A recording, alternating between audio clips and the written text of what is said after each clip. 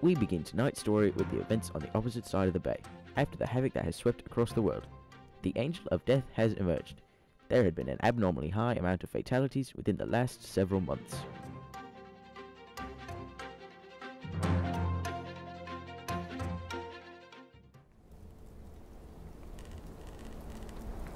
I went to a newly made grave in the woods and saw a man who hadn't been there before.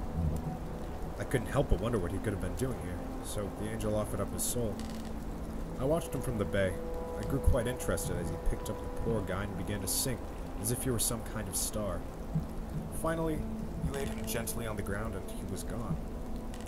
I waited there for what seemed like hours for my brother to come out and see what the fuss was about, and I knew the look on his face would have pleased me, but it never came. What could I have done to make him so upset? So much that he wouldn't come out and see it for himself. Maybe he was hurt or something? I didn't know what to do. I had no idea how to leave him alone. The date was over, and I was waiting for him to come back and for him to show himself, but he never did. He never did show himself to me. I don't remember seeing him the rest of the day. Weeks went by and he never came to me. When he did return, he was just as he had been before. Same clothes, same hair, same face, same nothingness. I cried the day that he took a life, and then he was gone for another month or two. Didn't know what to do. I was so scared that I couldn't leave him alone. I told myself just to tell him I was sorry, but I knew he wouldn't hear it. So I was left with silence and fear. I would go outside, but he would be there, sitting there, just sitting, all alone in the cemetery. Weeks and months went by, and every day I was scared. I'm wondering if he's gone forever. I'm wondering if he's waiting for me to come back. So many months he had woken up and left. I had told him I was sorry. He was gone for days, weeks even, but he returned, and everything was normal. The next thing I know, he's back, and he wants to know if I'm okay?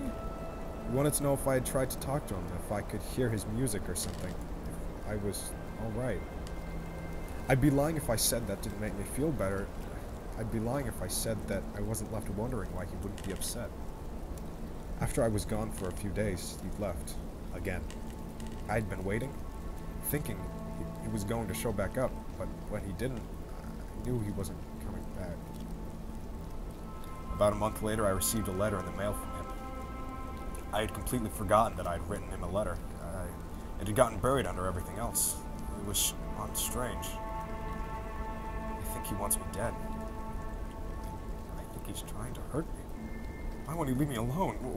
What is this he wants from me? I just wanted to know why he was so adamant about killing me, but I felt like there was something that was better left alone. The more I tried to confront him, the more I started to dread the next time that he would bring me back to life.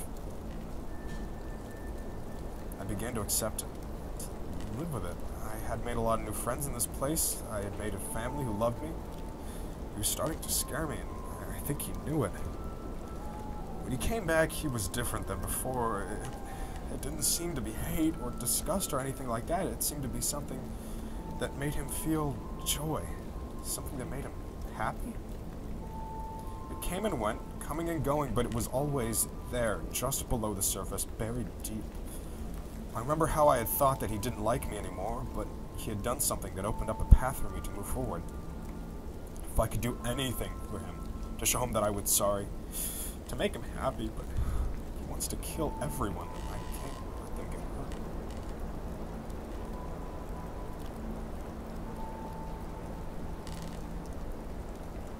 This podcast is sponsored by Top Recycled Socks. This site makes socks from nothing more than recycled socks and yarn. One of the coolest things about this site is that they produce their socks in the USA, and they really are a bargain at $10 for 3 pairs or 2 pairs if you get the matching set. This podcast is sponsored by Incognito web browser. At Incognito.com, this is a highly specialized browser that lets you stay anonymous and connect to whatever you want so far.